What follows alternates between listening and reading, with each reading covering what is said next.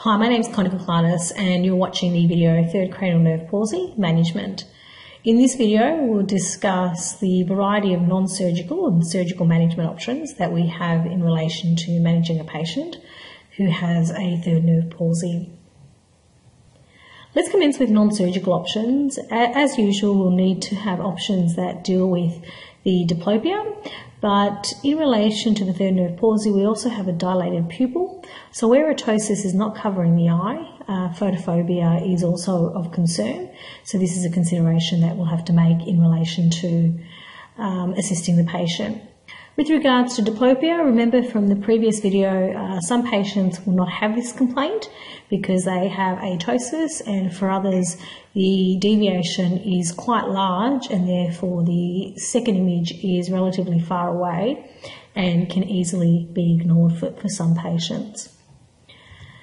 Let's start off with the diplopia. Again, we will utilise prisms in this particular instance. Now, with third nerve palsy, because you have an extensive motility issue, it really isn't effective in patients with, say, for instance, total paralysis and large deviations. It's more effective in a patient with a partial third nerve palsy and one that has a smaller deviation. So it can be difficult to provide the patient with an area of BSV using prisms and to find a workable area that the patient can utilise. So if prisms are an option, then you will move to occlusion, and this will often include total occlusion, given the extensive nature of what can happen with a third nerve palsy. Now, if the third nerve palsy occurs when an individual is a child, then we need to consider amblyopia, and with a third nerve palsy it's very amblyogenic because the capacity to gain BSV is difficult, so they'll often have they'll often suppress and therefore develop amblyopia. So occlusion will be prescribed in children for the purposes of preventing amblyopia, more so than perhaps the diplopia. The diplopia often will go eventually and suppression will settle in.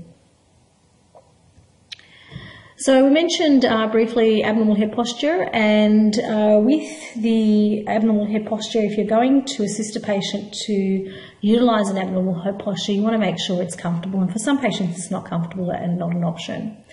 Generally speaking, when they have a complete third, then what we want to do is turn their head so that the eyes move into abduction or abduction of the eye that is palsied. So we're getting the eye to utilise the lateral rectus, move it into where that extraocular muscle is working, and hopefully they might have some BSV there. If not, then obviously the abnormal head posture can't be used, and for some the head turn is too large to be able to utilise in any case. With the superior division, you've only got the superior rectus palsy. You might have a ptosis there that doesn't cover the visual axis, in which case the patient will have diplopia. And in this instance, the abnormal head posture would be as per our discussion in previous modules regarding the principles of incompetence strabismus. So we would turn to the affected side, tilt to the lower eye, and we'd have a chin up to move the eyes down. In relation to the inferior division, now all we have left is the superior oblique lateral rectus and the superior rectus. So again, we'll want to move the eye that's affected into abduction. So where abduction occurs, the lateral rectus is normal, and will often tilt, or the patient will tilt to the lower eye, and this often assists patients with an inferior division third nerve palsy. I mentioned earlier that another issue that patients with a third nerve palsy who have pupil involvement will have is photophobia. So in this instance, sunglasses or transition glasses, tinted lenses will assist a patient when they're outdoors in a sunny environment.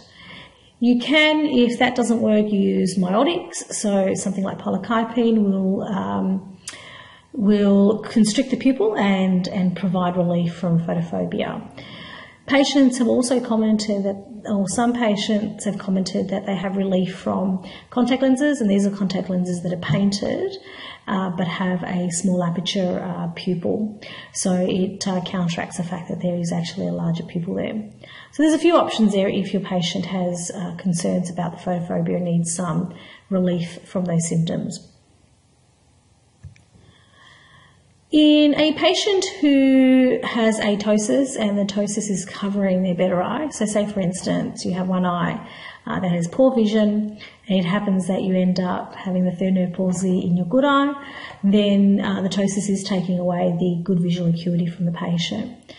If you have bilateral ptosis, also this is going to be an issue for your patient, and you can utilise what is called ptosis crutches, and these are mounted onto glasses, and we can see this here. They've been mounted onto this pair of glasses here, and they actually hold up the eyelids, and you can see that there's one on the other side as well here.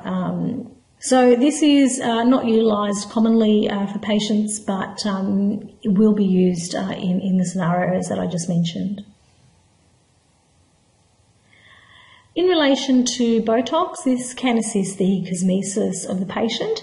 In many instances, you will not be able to achieve BSV with Botox, and it's because you have a number of extraocular muscles being affected. And more often than not, the Botox is injected into the lateral rectus, so we're reducing the exo deviation. In doing this, you're also able to better assess a patient's capacity for BSV, as you've got a smaller angle there and you can work with the patient to see their potential for BSV.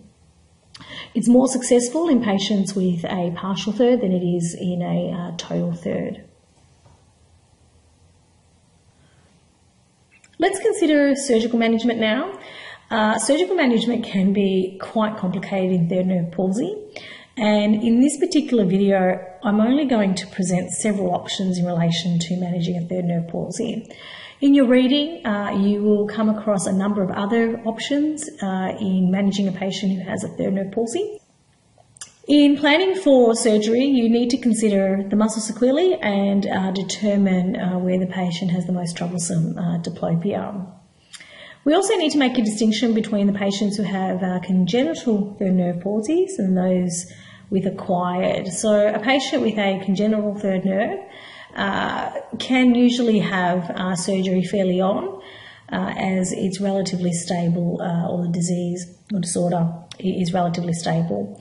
And often the surgeons would want to try and get in early to see if we can prevent amblyopia if BSV is an option.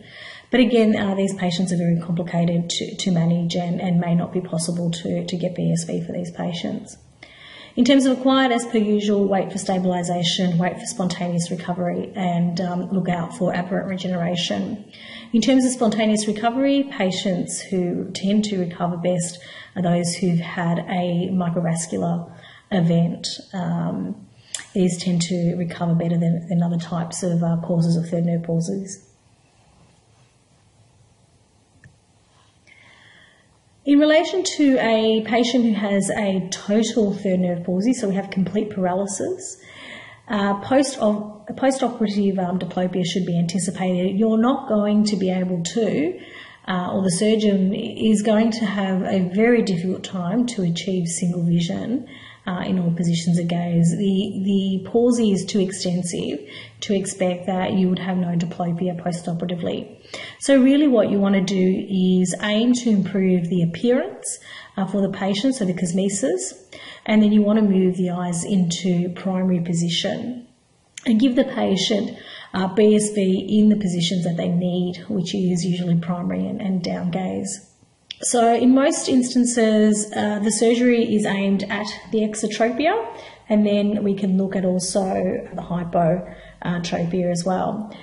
You can also add transposition procedures or glow fixation procedures, which will assist holding the eye into position. So partial third nerve palsies we actually have a little bit more success in, because obviously you have some function to these extraocular muscles, so by operating on these muscles we'll actually get a better outcome. So these do better than our total third nerve palsies. But again, be aware that you still may have some limited eye movements post-operatively, but you should be able to improve their area of BSV and improve some of their eye movements. So overall, the aim is to improve or optimise the position or the range of movement that the patient has and improve that area of BSV for the patient. There's a note down here too that in relation to utilising Botox, this is where preoperative use of Botox can assist in seeing what the outcome might be like post-operatively in relation to one's capacity to fuse if the eyes are brought closer together. Let's now discuss some of the options for surgery of a patient with a third nerve palsy. And again, just a reminder that this is not an exhaustive list of the options. These are just some of the options that surgeons have, and there are more than what I have listed here. So in commencing with total palsy, this is our most complicated patient who has total paralysis of the third nerve. And often what will be done is a maximum recession of the lateral rectus and a maximum resection of the medial rectus. Now, the lateral rectus is functioning, so that recession will work, but that resection of the medial rectus really doesn't have an effect. But it's done so that the eye can stay sutured as best possible towards adduction. What can also be done is traction sutures can be used to assist anchoring the eye in adduction, because usually these patients will drift otherwise back into exo. Here to the right we have some images of a patient who's had a traction suture, and what we see here above is a schematic diagram, and here a patient who's had the traction suture. So the eye is anchored into adduction, and then the suture is brought out from the eyelid and tied over a bolster that's put on the eye there. This is left there for about six weeks in the attempt to anchor the eye to prevent it from exodrifting. Now, as I mentioned earlier, these are not the only procedures that can be performed. For a total palsy, you could also look at transposing the superior oblique, which is functioning, and the lateral rectus, which is functioning. Also, there are options of globe fixation procedures where the extraocular muscle is detached and then fixed to the orbital wall. So, for instance, you could detach the lateral rectus and attach it to the orbital wall, in which case there'd be no abduction effect of the eye, and the eye would come in and effectively assist in managing the exotropia in primary position. Now, for partial palsies, we actually have some function of the extraocular muscles, so surgery can be more effective. And in this instance, we could maximally recess the lateral rectus and resect the medial rectus and get some impact on that primary position. We could also look at upward transposition of the horizontal muscle tendons, and this will help or assist in managing the hypo if there's a hypodeviation there. You could also look at going over to the contralateral lateral rectus and recessing this and getting some more impact in left gaze. As needed, you might even move over to the medial rectus. Again, this is just a sample of some of the procedures that could be performed for a third nerve partial palsy. If the superior division has been affected, then what we're dealing with is a superior rectus palsy with a ptosis. And so we would perform surgery as we would for a superior rectus palsy, which is looking at that muscle sequelae. And so this particular procedure for third nerve palsy is a little bit more simple. We could go for the contralateral synergist and weaken this, and this is often the first choice, recessing the inferior oblique. And then we could also look at strengthening the superior rectus, which is palsied, or the ipsilateral antagonist, the inferior rectus, which is overacting. Because the superior rectus is an elevator and the greatest deviation is in elevation, the other consideration is how much of an issue is the diplopia.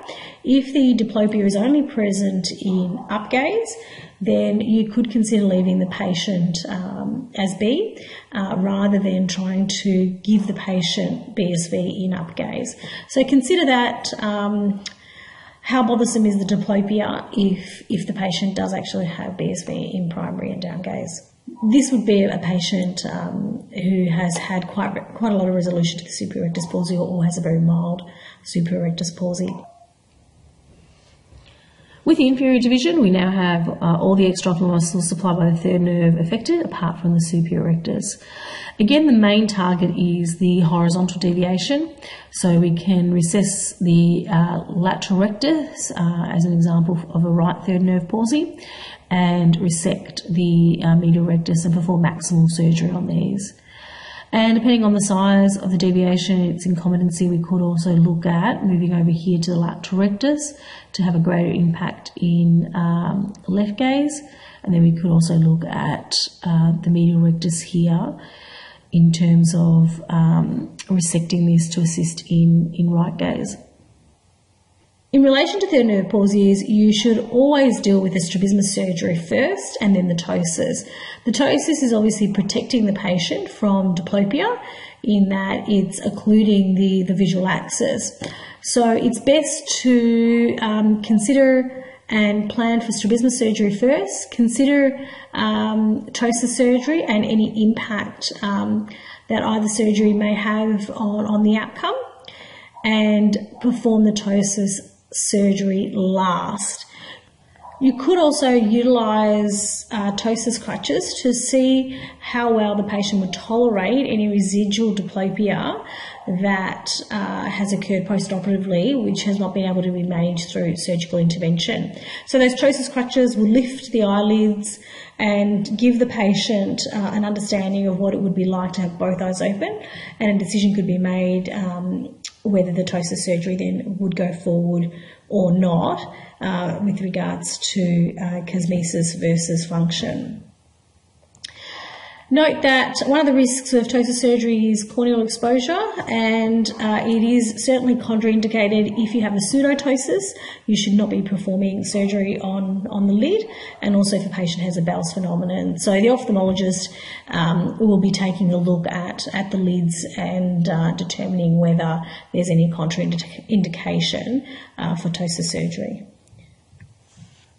You can see that the management of a third nerve palsy is very complex, and it is a formidable task for the surgeon, particularly when we have total and complete third nerve palsies. These are very, very difficult to manage.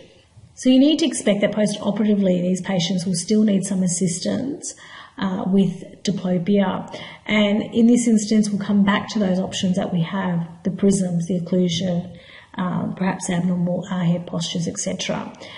So bear this in mind, that many patients with complex third nerve palsies will need post-operative care of any residual diplopia, as often, particularly with those that have total complete third nerve palsies, you may cosmetically make them better in prone position. However, they still will have limited movement of the extraocular muscles, in which case, as soon as they start moving their eyes, they'll have double vision, and you'll need to manage that for them. Moving on to isolated muscle palsies, here I've given you a table of the various extraocular muscle surgery that you can do for each of the isolated third nerve muscle palsies. I'm not going to go through each of them, but as per usual, what you will be looking at is the muscle sequelae. So if we have a look at the inferior rectus as an example, here we have the inferior rectus. Let's say it's a right inferior rectus palsy. We have the option of strengthening the inferior rectus, and we have the option of weakening the overacting contralateral synergist. We could also go over to the contralateral synergist, which is overacting, and weaken this particular superior oblique. Okay, so just bear in mind what your muscle sequelae is, which muscles could be strengthened and which muscles could be weakened in order to surgically correct the deviation. These patients obviously are going to be easier to manage than your third nerve palsies, which have affected more than a single muscle. Okay, I thought I might just show you an example of a pre-op and post-op outcome of a patient. And here we have a patient who had a complete third nerve palsy. We can see the ptosis here, and this is with the ptosis lifted, or the eyelid lifted. And we can see the classic out and slightly down eye in this particular instance. The patient had surgery. They had a recession of the lateral rectus, so this is the functioning lateral rectus. They've recessed it. And then they've also had the superior oblique, which is the functioning superior oblique, transposed. And there's also been a right upper lid frontalis suspension, which I've just said is not recommended that you do the lid procedure at the same time as the strabismus procedure. I'm actually not sure whether they were done at the same time, but it does appear in this particular instance that perhaps it was performed at the same time. So immediately post-operatively or days after, we can see that the patient actually looks relatively aligned here. It looks quite good, and the lid is actually a lot more elevated, which is great. And then as we see the patient 3 months later, we see that the eye has started to drift out slightly, and this patient has a 25 diopter XT in this position, and there's some residual ptosis as well. So this patient will clearly have some diplopia in prior position that still needs to be managed, and perhaps further surgery could be performed to assist the patient. Okay, so in summary, I have prepared a slide here with an overview of the variety of options that we have for a patient with a third nerve palsy. So here to the right we have the non-surgical options, from prisms to occlusion to ptosis clutches, and these can be used both preoperatively and postoperatively depending on your patient and their third nerve palsy and the outcome of surgery.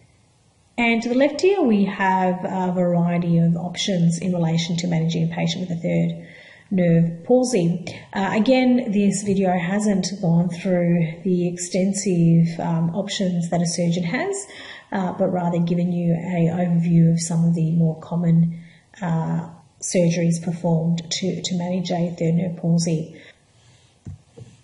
Okay, that brings us to the conclusion of this video. Thank you for watching.